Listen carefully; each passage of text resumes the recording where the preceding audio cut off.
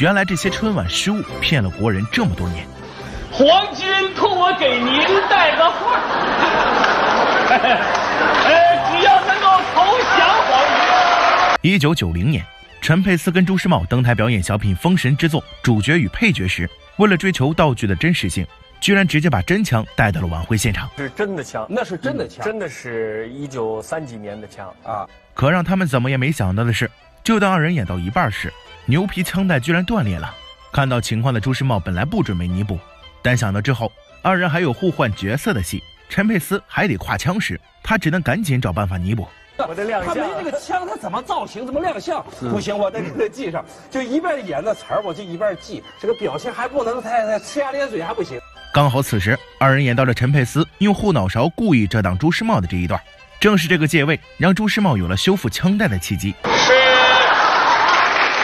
你小子，是老子我啊！是你把敌人引到这儿来的？队长，皇军托我给您带个话，只要能够投降皇军。而随着剧情逐渐深入，朱时茂更是直接当着观众面开始对枪带细心检查，可观众却根本没看出任何意外。不过更令他们感到惊喜的是，就在陈佩斯换装之后，由于枪带变短，整个人更像打入我军内部的特务了，可谓神来之笔。这个枪本来在我身上的时候是在这儿，一到佩斯的时候是变这儿，这相特别大，你知道相特别大。说他也同志们时候感觉太好了，真是意外。你千万记住啊，只要我掏出枪来一抬手，怎么着你就倒下。为什么？这表示我的枪法准呢。可以呀。是你把敌人引到这儿来的。队长，皇军说了，让你交枪投降。住口！白日做梦，你这个叛徒！我这都是为了你好啊！投降了皇军，保证你能做好被金票。住口！我代表政府，代表人民，我枪毙了你！人呢？人呢？这儿呢？我还没打你，怎么就倒了？哎，这不是你说的吗？只要掏出枪来一抬手，我就倒下吗？那我还没开枪呢。哎呦，这不显得您枪法准吗？除了陈佩斯之外，纵横春晚20年的赵本山也曾出现重大失误，而如果没能顺利救场，那整个中央台都可能丢人丢到全世界了。其实我们导演呢、编剧在底下已经全慌了，完了。本山没拿包，你说怎么停？2006年，赵本山跟宋丹丹搭档的白云黑土组合再登春晚，但让所有人都没想到的是，上台之前的赵本山由于吃盒饭太入迷，进入演播大厅后才发现那个装满道具的包没带。要知道这可是全国直播，根本没办法暂停，让工作人员进行补救。我当时我都快懵了，10几亿人看。但不得不说，姜还是老的辣。赵本山很快也意识到了这一点，可他却丝毫不慌，甚至还笑着告诉宋丹丹，他非常坦然，还冲着我指了指啊，他到后面取包去了。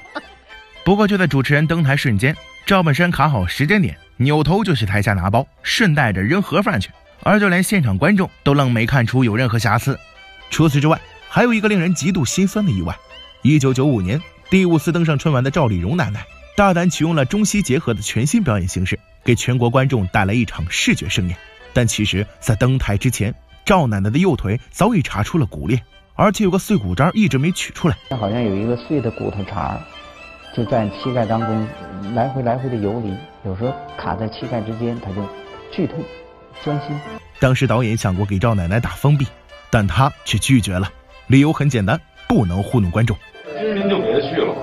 去吧，别这样，我自己心里没底，你知道吗？我心里都没底，老不见，老不白，那你这哪有那么大分量？咱下一把您再说。不要，咱们就场跟着。可由于这个小品太耗体力，跳到最后的赵奶奶实在扛不住，当场一只手拍在了地上。难受，你说难受不难受？起身之后的赵奶奶却硬撑着接着说台词，其实细听可以发现语气已经相当虚了，不仅仅是因为累，更因为是疼。好啊，这还好呢，好极了。当时赵老师下场的时候基本是剪掉了，你们没有看到后边起来刚刚离开观众，我们是架着赵老师走出去。不得不说，老一辈的敬业程度当真是让人汗颜。除了演员之外，主持人也曾遇到过重大事故。1991年，刚来到央视当主持人的倪萍被要求朗诵由各地官兵送来的祝福信，可在登台后，他却意外发现工作人员把稿子拿错了，上面一个字都没有，4张空白纸，我脑子嗡的一下子，身上真的是立即鸡皮疙瘩都起来了。但面对央视直播，他别无选择，只能应变红旗拉普的什么纸转言，什么为保家卫国，向祖国亲人问好，又是战斗在一线的工人春节不能放假，向全国人民问好，还有孩子们，祝爷爷奶奶，都是编了4张。可全国观众愣是没有发现任何瑕疵，而直到这一刻才彻底明白郭德纲那句“一人拼到最后，拼的是文化”到底有多么现实了。